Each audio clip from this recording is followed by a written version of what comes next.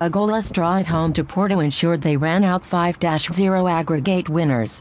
Liverpool failed to hit the heights of the first leg, but Karius was called into action a couple of times in the second half and he dealt with both situations well. Klopp has been undecided about Karius and Simon Mignolet as to who to have as his permanent number one. There have even been calls for the Reds to sign a world-class shot-stopper in the summer. A move has been touted for Roma star Alisson, although the Anfield outfit would have to pay upwards of £50 million British pounds. A goalless draw at home to Porto ensured they ran out 5-0 aggregate winners.